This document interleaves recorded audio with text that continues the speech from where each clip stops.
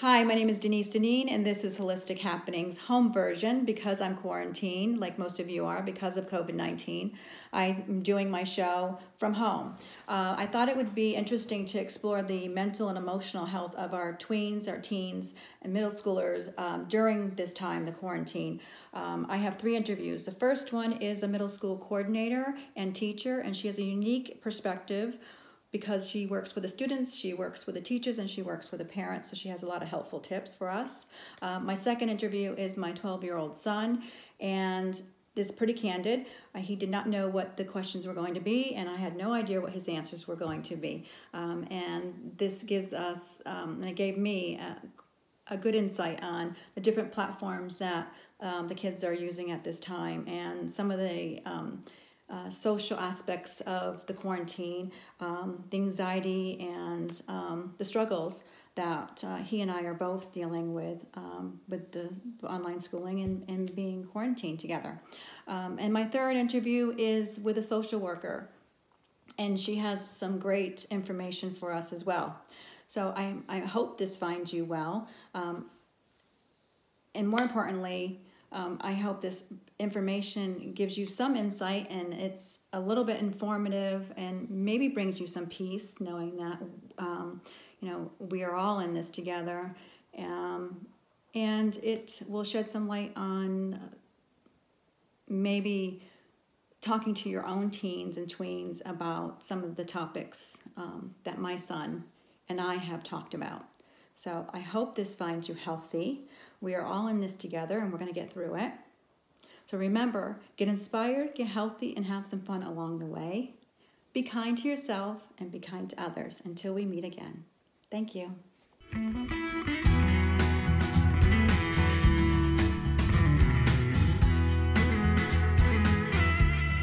Hi, my name is Denise Dineen, and this is Holistic Happenings, and I'm interviewing my son, Matthew Dineen, and Matthew is 12 and a half, and he's going to be 13 in June, and he attends middle school at MacDuffie's in Granby, Massachusetts, and I thought that I would talk to Matthew about how he's feeling about the quarantine and doing online schooling and any kind of stress that he may have besides doing this interview right now. So Matt, how are you feeling about being quarantined? It's really stressful. The schools are giving out a lot of work. It's just a lot. I don't know what to say. So, do you like having the schoolwork, some structure? Do you find some kind of comfort in it? I mean, I know that you want to play video games all day, but... Yeah, the teachers host online classes, and you can email them to schedule like a one-on-one if you need help with something. Or, like, it's not really as much of a, like, grading, like, out of 100. It's more of, like, if you turn it in, that's just, like, you get it done. So... And then you're doing it through Zoom. And do you get to see everybody and you get to see your teachers and your classmates? Or I know there's that option where you can like mute it. Yep, you can mute it and you can turn off your video. So if you're having a bad hair day, you can wear a hat. So what are your feelings about this quarantine and COVID-19? Is it scary for you, or this is all new? And you tell me your feelings around that. It's weird not being able to do anything. It's really different, and the store is running low on stuff. It's stressful. Not being able to go to school, it's a lot different doing online classes. So it's a lot easier just going to school for me because I can stay on top of my work more, and it's easier to know what you have because you can talk to the teachers in person, so it's a lot easier. And I'm afraid of it, but I'm not afraid of it, but I'm cautious. I'm not scared of it, but I know that it's a worry. It is a worry. So you know that you can't go over to the neighbors across the street and just get real close and play with them. Yeah. You guys go out and you ride your bikes, but you're not riding them together. Yeah. Right? So you're pretty aware of that. Mm-hmm. You had expressed to me about some concerns that you had about what you saw on Snapchat, as far as some of the kids and how they're reacting to the COVID. Yeah, there's a lot of people asking on their Snapchat stories, like if people want to hang out and stuff, or like screw the quarantine, I want to hang out with people and stuff like that. And it's really... Do you think that they're really doing that, or they're just trying? Yeah, they post on their stories like, "Oh, I'm with my friend." Really? Like everybody cares, but nobody cares, and it's the parents' fault for letting them hang out. How do you feel about that? It's annoying. It's not that hard to stay in your house. Yeah. Well, you can go. I mean, we've done quite a bit outside. Yeah, we're not hanging out with people. No, right. So we're keeping our social distancing. Right. Yeah. What is the biggest worry for you around all of this? Do you think this is going to be something that's going to change things for us in the future on how school is or how we conduct ourselves in public spaces? I feel like it's going to change. I feel like we're going to take more precautions for like the common flu and just make sure that we stay home if we're ill more than we do. Mm-hmm. Mm-hmm. That's important, isn't it? But I know that they are very they're right on top of anyone that's there at the school, and they're keeping it. Yeah, they're protecting everyone, right? Mm-hmm. Is there anything that you're missing besides the friends and being with the friends at school? I miss school in general. It's a lot easier to communicate with teachers and like letting them know that you have your work done. Because if you forget to turn something in, or if you have something done and you don't turn it in, it's like a lot of stuff, and they're posting all this stuff, like work at the same time as other teachers, and it's hard for them to know like what other classes you have and what you have to do for work. So it's a lot more organized when you're at school. Mm-hmm. Do you feel that it's a huge learning curve for them too? They've never Mm-hmm. been through this, and they're trying to take care of their families during all of this quarantine. So it must be stressful on their end as well. Yeah. Yeah.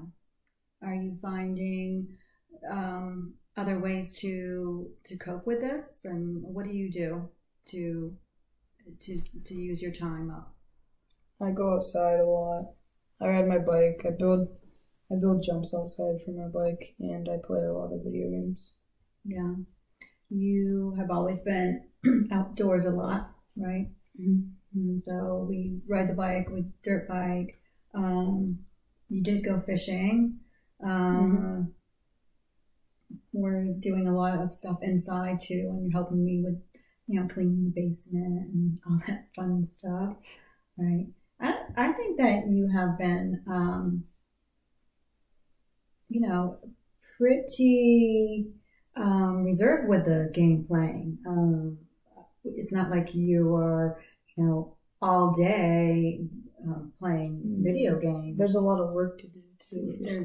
So it's keeping you busy, mm-hmm. right? Yeah. Yeah. Do you miss seeing other family members or having them come over? Patrick and Danny come over, but they're not.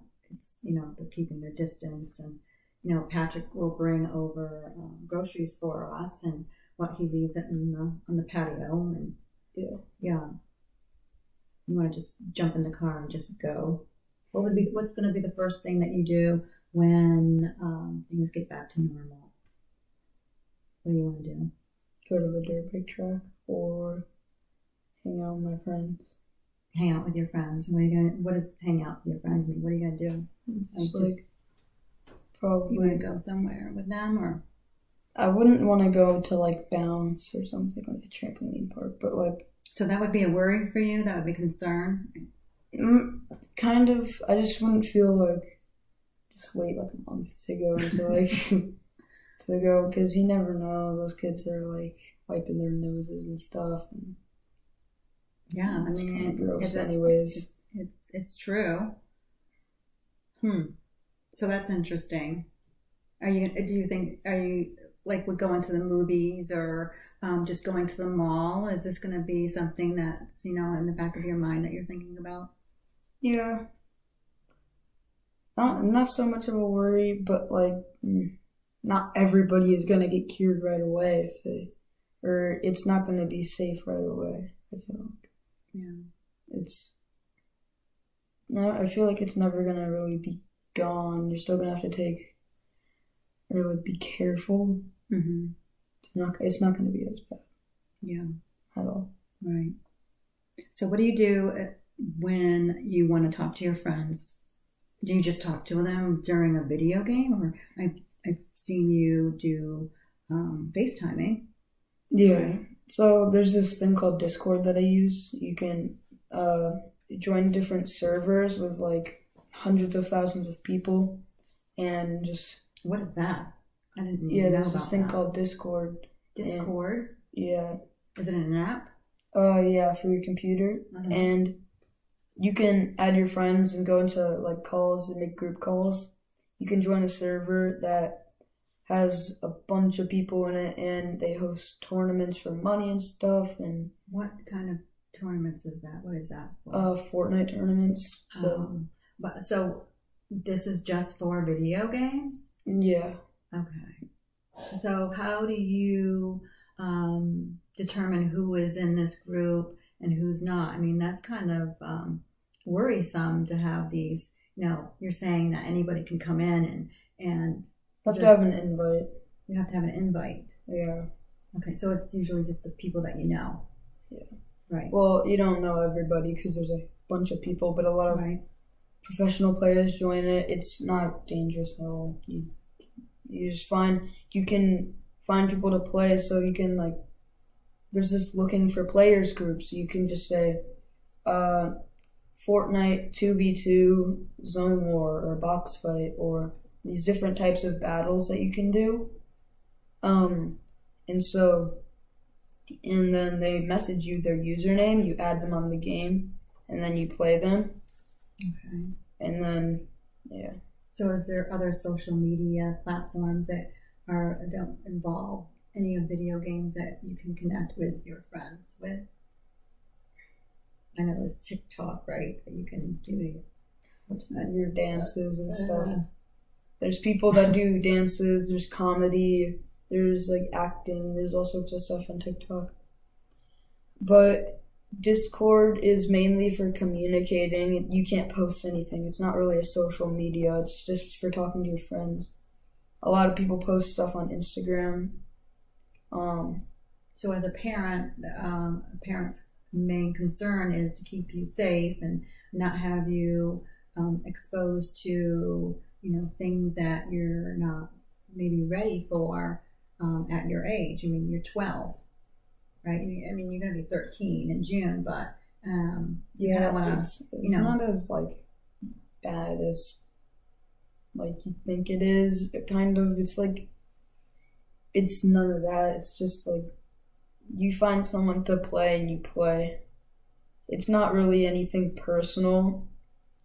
They don't know anything about It's nice to each other and yeah. So you have to. So it's if someone's mean to you, just leave. It doesn't really matter. Okay. There's no reason for you to get upset because there's just those people. Okay. And if they're making fun of you, they probably have something going on. Well, I mean, we all have something going on, don't we? Right? Well, yeah. I mean, everyone deals with kids are going to deal with it differently with their anxiety and what they're going through in their family situation, and not everyone has what you have, and so we have to be a little bit kinder, to each other, right? And I'm pretty fortunate what you have. Can you tell me a little bit more about your worry as far as like food and is there something that you would like parents to know? Do the kids, and speaking on behalf of other kids that are your age, is there something that you would like to tell the parents? Don't let your kids hang out with friends. It's kind of stupid. Oh, okay. And right. If they're going to be doing well, sometimes you're going to put on something on Snapchat, right? And so I think you have to remember that this stuff does not go away. This is it's always going to be out there. It's not anything that you can change once you do it, right? And if there's something that you're going to say on social media that's not going to be nice, what is it? We usually say you need to say, if you're going to say it to their face. Right? If you're not going to say it to their face, if it's something that you say, you should be able to say it to their face, and not just because you feel like you have, you're able to say and do what you want because you're kind of anonymous, right? Yeah. Right. There's these things that people post on Snapchat. They're called YOLOs. And so someone posts on their story this little box that says whatever they want it to say, that says like, ask me questions or something, or TBH, which means to be honest, and then they say their name. So like their honest thoughts about you. Mm-hmm. So like people who post those, and then some people post like mean stuff on there, but they can't really do anything about it because it's anonymous, like actually anonymous. So. And what is that called? YOLO. And what is that? An app? Yeah. Yeah. And do you have that? Yeah. Yeah. But I posted on like my private story for people that I know. Okay. So that can be concerning, right? YOLO. Yeah. So can you put restrictions or parent controls on that? No. So how do parents keep track of all this stuff with their kids? Well, don't check their phones, first of all. Don't check their phones? No. Because that makes them feel even more insecure. Makes them feel insecure? About what they look up, or they maybe don't want you to see. Mm-hmm. And their trust for you just gets lower, and they feel restricted. Do you understand how we want to protect you? Yeah. Right. But it's also a learning process for the kids. They don't want to they want some sort of freedom, and they don't want to have all their stuff taken away if the parents see like them posting things that they don't want them to post. Like maybe like something that swears in it or something. Mm-hmm. Which I get why they would be mad, but it's also like, I'm not saying the kids should be able to do anything they want, but like the parents shouldn't be able to just go through their phone. Because it's also like an invasion of privacy. Yeah. It makes them feel kind of like in a bubble where they can't get out of. Yeah. What do your friends do? Do their parents have their phones and go through their phones? No. It's almost like a diary, huh? Yeah. Mm-hmm.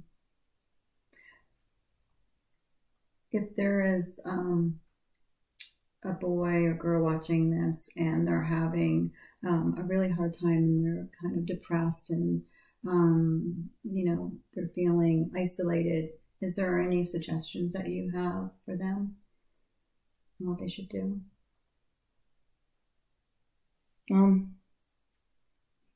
Play video games. What if they don't have video games? Maybe go out and do what? Go outside and I don't know. Yeah. Do you It's feel kinda better hard. when you're outside and you're, Yeah, I don't really think about anything other than what I'm doing. Same with playing video games. I don't think of anything. Is there anything else that you want parents to know that's gone to this? And what do you want me to know? Is there something that I should be doing, or you would like me to do more, or less of? Make more smoothies. I don't know. Yeah, well, that's all I have to say. That's all you have to say? Mm-hmm. Yeah. So what about bedtime? Because this isn't a vacation, right? Well, it depends what you have on during the coronacation. It's not. It's not a vacation. Yeah. But we have to be kind of flexible with our schedules, right? And we can't have a lot of expectations. We're all, in this together, and we're partners in this, right? Yeah. So it can be hard to be cooped up with each other constantly. Yeah. Right? And to give each other space. I feel like if you don't have anything going on the next day, just like you would on a weekend's a little mini vacation where you can do anything you want. So if you don't have anything going on, you don't have to stay in your same schedule as if it's a weekday because you don't have everything going on.